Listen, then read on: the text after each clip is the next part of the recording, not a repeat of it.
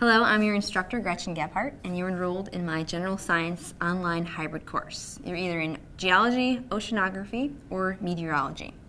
What I wanted to do in this video is to give you some tips for learning online as well as learning in my classes in general.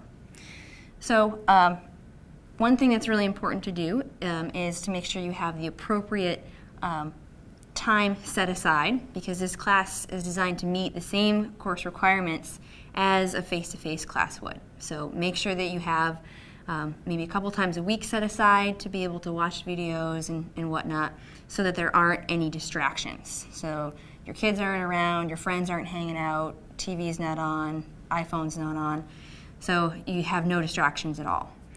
Also, make sure you check your schedule for any conflicts. We do meet once a week on campus, and those labs can't be made up. So make sure you figure things out. Contact me if you have any conflicts. This class is broken up into different weeks with very similar tasks to complete each week. So some of those tasks include watching the videos, completing discussion activities, and read the appropriate chapters in your textbook, and also completing the occasional homework assignment or going on a field trip. All of this material that you're going to do each week builds up to the lab that you're going to be doing in our face-to-face meeting time, and that's 3 hours of time each week.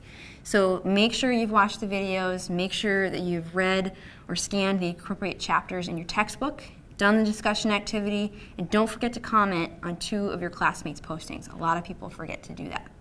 The last thing you want to do is to read the lab and print the appropriate documents. The more prepared you are, the more smoothly and timely your experiments are going to be. And then you can get out of here maybe less than 3 hours. So with that, thank you for watching, and please email me if you have any questions.